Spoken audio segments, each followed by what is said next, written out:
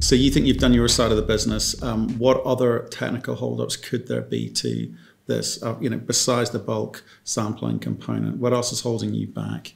It's just it's really nothing. It's just that, for the mill to get their permit or their permission to process, which they've told me by mid-September they should have that, and then we can start processing. I think it's really getting the various groups together and closing what we're setting out to do. Okay. But that's how I see it right now. Nice and simple. Technical, who knows? Something can always come up. When it comes up, then we'll deal with it. But at this point, there's nothing that keeps me up at night except trying to get all this put together. Okay. And what sort of number do you think you're going to need for a partner to be able to bring in for you to take this project forward as you've been trying to for the last several years? We think a conservative number is probably between $20 and $30 million to take it through and also start developing some of those other resources. That's really where we want to head.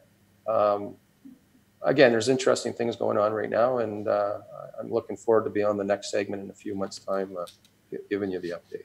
Okay, well, no, we'd appreciate that. Always appreciate a phone call. What's your take on? Obviously, the gold market is going nuts. So, the price broke 2,000. I think even for that hasn't been anything like it since 2011 and 2000. Really, inflation adjusted numbers. But what happens in November if Trump doesn't win? What's that going to do for you? What's that going to do for us?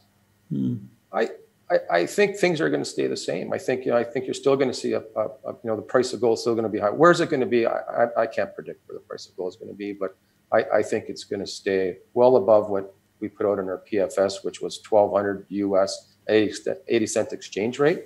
When we talked, it was 2,000 Canadian. Now we're almost 2,700 Canadian. So, it's not rocket science just to put some numbers to that, right?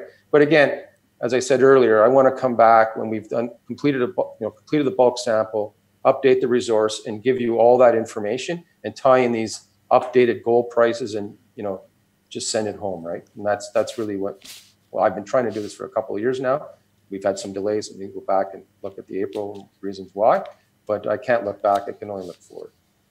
Do you think, in terms of, you've got refractory gold down there, and we've talked about that again in great detail in the last interview. And you told me that you guys think you've kind of cracked that. You don't think that that's going to be a problem going forward. Are you still very sure of that? Yeah, no, all the test work that was done, it shows a great flotation, good recoveries.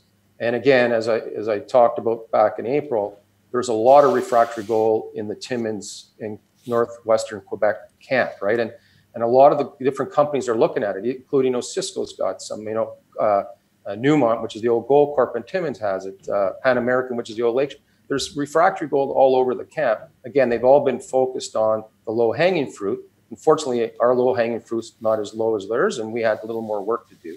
But, we're demonstrating that it's possible.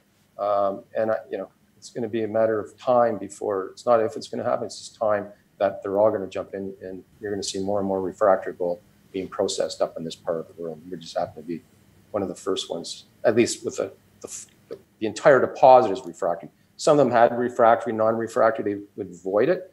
In our case, I can't avoid it. It's staring me in the face, right? So that's been double challenge, right? And I always ask others I believe that are smarter than me and have been around and who've run gold companies, what have I done wrong? They say, you haven't done anything wrong. You've had the hiccups. It is what it is. You got to move on, right?